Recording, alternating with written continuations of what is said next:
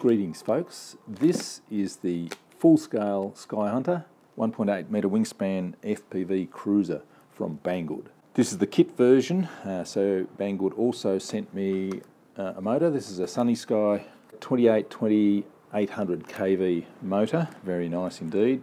3 servos, EMax ES08MA, 11 gram metal gear servos.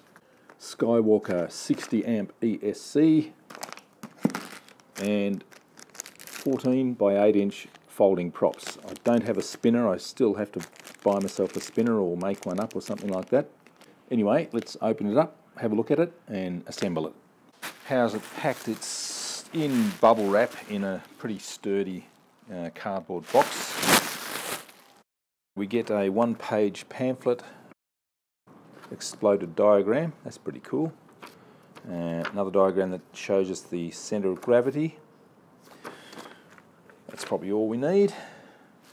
Lots of tubes and spars, carbon fibre strips and rods. Monstrous fuselage. Gosh, this is going to be a big plane.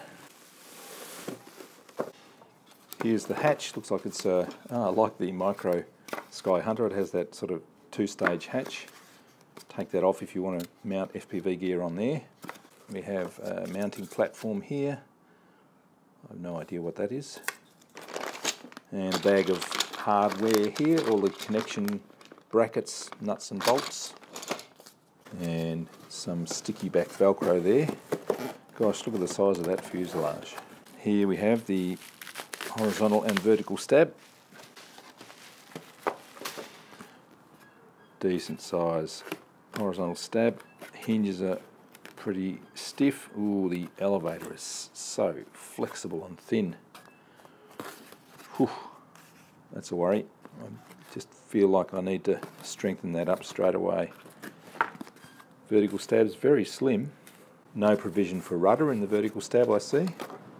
And a monstrous wing. Spar channel there. That's where the boom glues in. Ailerons are not cut out yet, and the hinges look so thin I can see through them.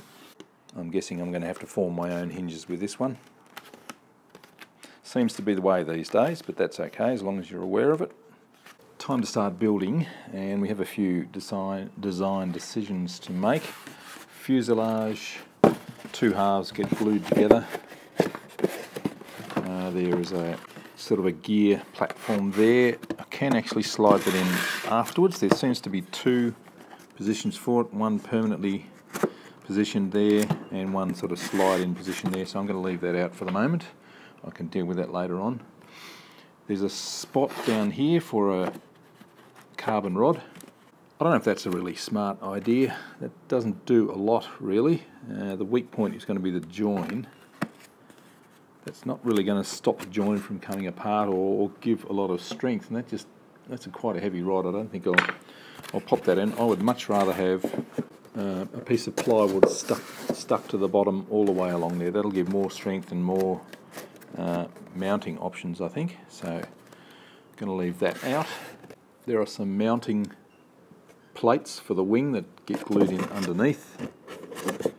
Sort of have to glue them in at the same time that you're putting the fuselage together, I think. Looks like there's provision for a window to be cut out there, but I'll leave that as it is to start off with. So that's the fuselage. There's the motor mount. Motor mount gets glued onto there. And then I've got this Sunny Sky 2820 800 kV motor with a spinner and the lovely big folding prop will go on there. Have these spars that are glued into the wing there, and we have a joining spar with a little aluminium collar in the middle that slides into that spar there, so I can just glue them straight in with the cover. The tail booms, we get these plastic brackets here. Get that right, so that gets glued in like that. There's only one way it can go in, so you can't really make mistakes. And then the foam cover gets glued on top of that. Have hard points, little plastic cup things that will get glued into the wing there, so that the bolts don't squash down through the wing foam. There's slots for carbon strips, collection of carbon strips there, one on the top, two on the bottom, and there's channels for these servos which go in there. So I'll get to gluing all of those in. These are the tail booms here.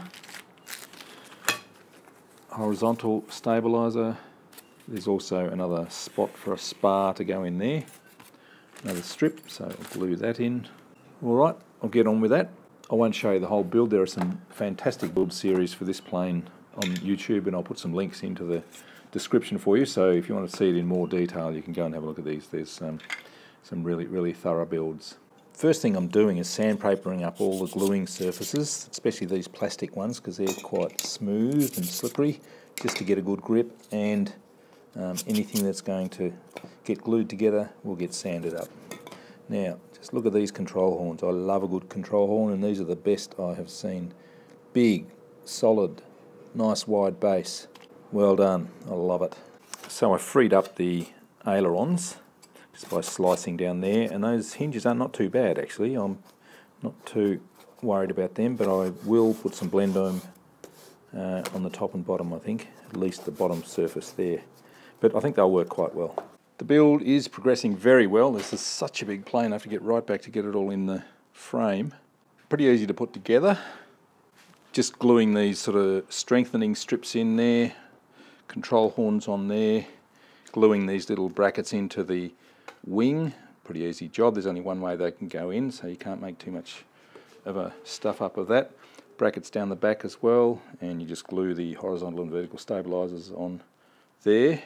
Glue the motor mount on, and I've screwed the enormous prop and spinner motor. That's going to fit okay. That is going to cruise along beautifully.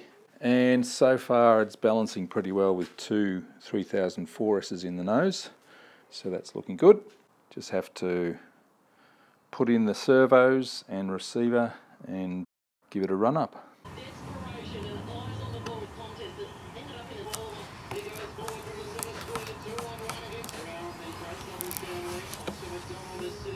So there we are, it's all finished. You can probably hear the rainstorm going on at the moment, so I won't be maidening it straight away. All up weight, balanced with 6,000 milliamp hours worth of 4S battery, was right on 2 kilograms. That's a good weight. I should be able to hand launch that okay. So there we go, the full-size Skyhunter 1800mm wingspan from Banggood. Purchase links in the description.